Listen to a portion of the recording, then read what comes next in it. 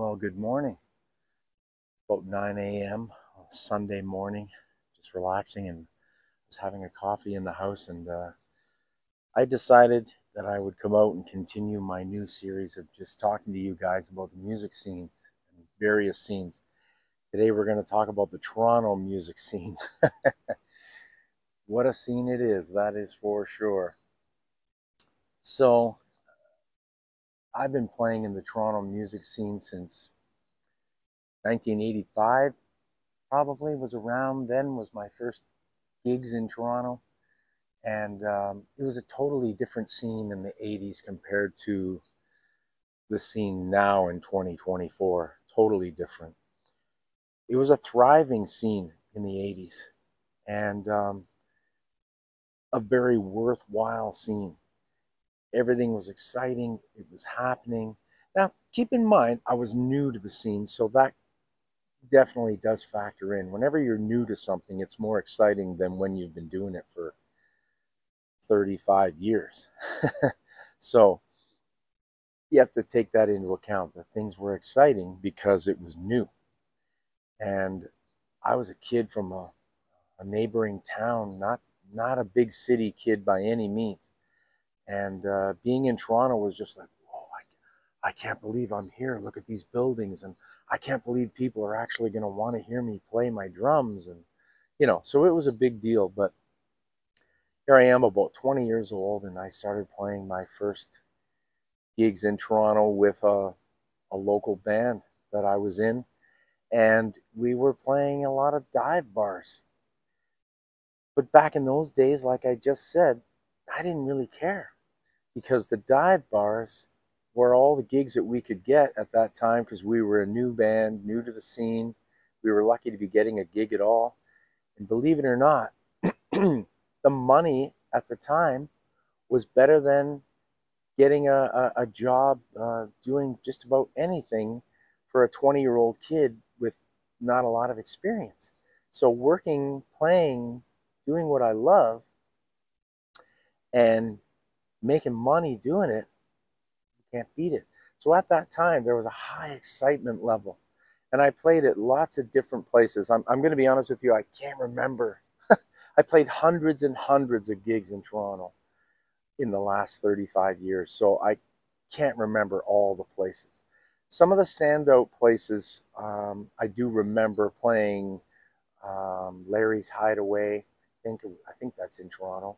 And I can remember playing Lee's Palace on Queen Street, the Horseshoe Tavern, a place on Lansdowne. I can't remember the name of the venue, but I remember the street it's on. Anyways, I played so many different places in Toronto, and some good, some bad. I have some really funny stories, some scary stories too. So that's what I'm going to talk about in this video, is the good, the bad, and the ugly of the Toronto scene. Now, as I was saying, in the early days, it was new, it was exciting, it was fun, and I enjoyed it. The traffic wasn't as bad compared to now. If we fast forward to today, I hate playing in Toronto. The crowds are not what they used to be. Money, garbage, because I got paid the same back in the 80s as what I'm making now. It's hardly changed at all. Venue owners do not give a rat's ass about the musicians, and they don't care. You can whine and cry all you want about not getting paid enough. They'll just tell you, you don't want to play? That's fine. We'll get a band that does. And that's how they roll. There's no respect for the musicians. There's no respect for how much hard work you've put into leading up to getting these gigs. All they care about is they want to get a band in there, entertain the people, and they want to make money. Now, I understand that. You want to make money as a business. I totally understand that. But it used to be that if you were cheap and you didn't pay the band, well, you got a subgrade band. The higher end bands got paid a lot more money. All that has changed. Now, it doesn't matter if you're a high end band or you're a low end band, You're all pretty much making the same money. Maybe the high-end band makes a little bit more money, but if it's not ticketed, ticketed is a different thing. And I'll do a separate video on all the gigs I've done, or not all the gigs, because we're talking a lot, but some of the gigs I've done in ticketed venues. What I'm talking about when I'm talking about the Toronto scene is I'm talking about bars, street gigs, getting hired, maybe even privately for that matter, but all in the Toronto scene.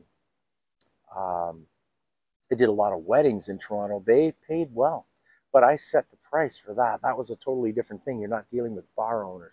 I just want to focus on the main bar scene in Toronto in this video. So let me tell you a story, a horror story from the Toronto scene. Again, I played so many venues there. I can't remember what the venue was, but I don't really want to get into too many names of venues and names of people and stuff in these videos anyways, but I was playing a gig in Toronto somewhere. I don't remember where. And end of the gig, of course, the gig's over. You're tearing down your gear. I'm taking all my gear out. I'm loading it in my vehicle. As I'm loading it in, a woman approaches. She's got a child. Now, keep in mind, this is 2:30 in the morning because it's evolved over time. But back at this time, the gigs usually started around 9 p.m. and ended at 2 a.m. So this is probably 2:30, 2:45, in that range. Maybe even later, maybe even 3 a.m. And a woman shows up outside of my vehicle where I'm loading up in an alleyway. And she's got a kid with her, like a baby, probably about a year old. And she says to me, "Oh, I don't have any way to get home. My baby and I are stuck. We don't have any money. Can you either give us a ride or some money or something like this," right? She's begging me to, oh, I remember. She's begging me to give her a ride home. That was it. And anyways, I'm loading up my gear, and I don't really know how to respond to her. I'm kind of, taken aback and thrown off and everything. And I just say, I don't know, let me see, whatever. I can't remember. I just thought it was really odd. I can't remember exactly what I said to her. But I went in, and the guy comes up to me. I think it was a doorman, and he says, "Is that lady asking you for a ride?" I said, "Yeah, she is." He says, "Do not accept a ride from her because she'll take you to an area where her boyfriend and 2 or 3 of his buddies are waiting there. They know you just got paid. You're a musician. They know you just got paid cash. It's a scam. They're going to beat you up, threaten you, steal your money, steal your vehicle, steal all your gear. You're going to lose everything." She uses the baby as a, I'm safe. I'm a woman. I'm safe. I have a baby. And she uses the baby for sympathy because what the hell is she doing out at 3 a.m. with a baby? So I was a little bit thrown off by this whole thing of the whole situation. I didn't know exactly what to do. She's literally waiting outside. So I tell my bandmates, I tell them what this guy just told me. This girl over here is pulling a scam, blah, blah, blah. So I go outside and I just tell her, "Look, I don't want to get into any arguments with her or whatever, or create a scene." So I just tell her, I'm not from Toronto. I'm leaving town. I'm out of here. I don't have any room for you in my car. I don't have a baby seat. It's full of drums, which was true, actually. Actually, that was absolutely true. I remember telling her that I did not have any room for her or the baby. Plus, the baby wouldn't be in a car seat, like I said. So, very strange situation. She got quite angry with me, and she's like, "I've got a baby," and she tries to, and I'm like, "Look, it's not my problem, Go find somebody else." So she ended up asking another one of my bandmates, but luckily because I, informed them, they pretty much said, "I'm not giving you a ride either." Same reasons as me, though. Full PA system, no car seat, blah, blah, blah. And ended up calling the police because I was concerned about this baby. Now, I don't know what happened after that because I just called the police just to let them know this was going on. I don't even know if they came out. I never saw them, and I just left. But that was the ugly side of what I had to deal with. And it, to this day, that kind of bugged me that this woman is using this baby to pull scams on working musicians. And the Toronto scene, drugs, hookers, lowlifes, scumbags, drunks, you name it. I dealt with everything playing gigs there. Now, not every night was, oh no, I dread going out. Some nights I just packed up, threw the stuff in my car, and I left. But other times I would have unloading nightmare because the venue didn't have a proper musician unloading area. Sometimes you would have to unload, or load in rather, through the front door. So load in would be through the front door, and you're on a busy, busy street, and there's always people honking and getting angry because you had to park your vehicle outside for 15 minutes, whatever, in busy traffic to load in.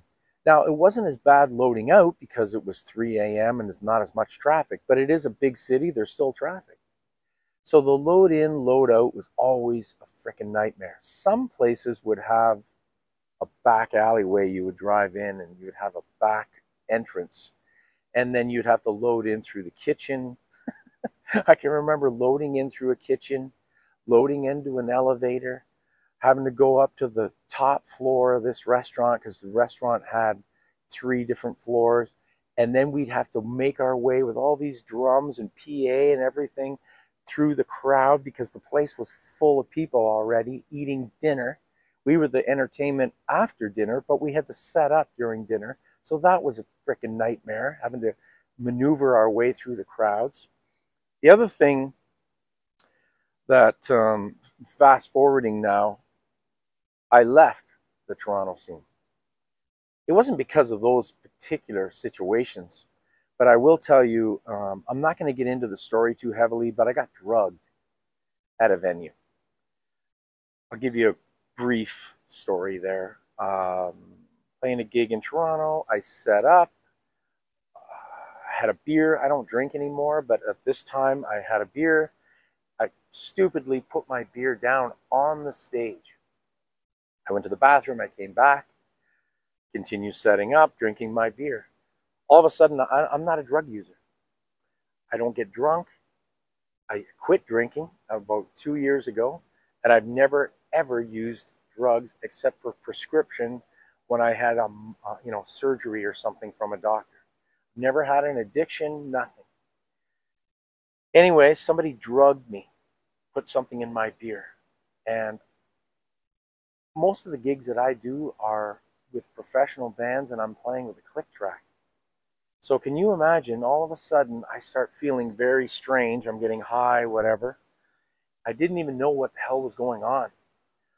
But I can just remember seeing all these colors, hearing weird sounds and all this stuff. I don't know what they put in my drink, but I started to feel really weird. Imagine trying to hear a click that's going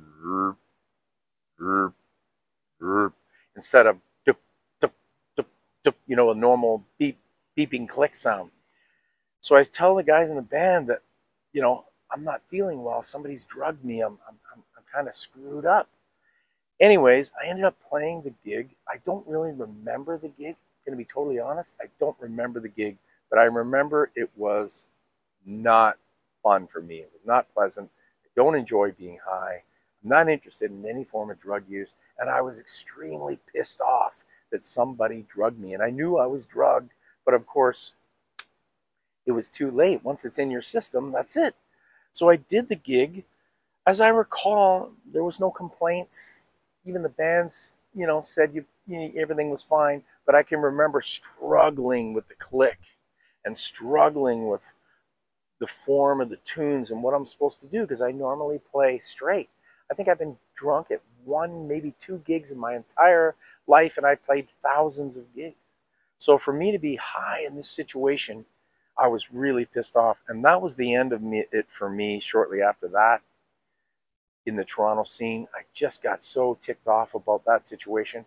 Also in Toronto, now there's nowhere for bands to park. They don't give a shit about your vehicle. And you are ending up having to park somewhere, paying 50 to 60, sometimes more dollars in parking. And the gig pays $125, $150. You're paying $60 in parking. I drove over an hour to get to the gig from where I live. It's just a total pain in the ass. It's not worth it. Plus, Toronto. They did a study recently. Who has the worst traffic in the world? And they picked all, Los Angeles, Beijing, New York, London, Paris, all the major cities in the world, Toronto included, Montreal, Vancouver, etc. Guess who has the absolute worst traffic in the world? Toronto. So they took an area of each one of these cities to how long it would take you to drive 1 kilometer at busy time, 4 or 5 in the afternoon. Toronto, from one end, 1 kilometer on Yonge Street took 35 or 36 minutes to drive, something like that.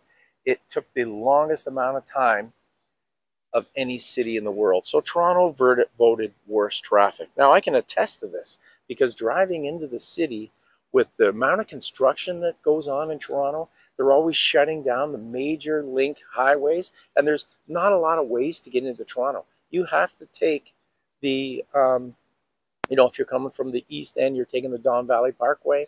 If you're coming from the west end, then you're taking the QEW.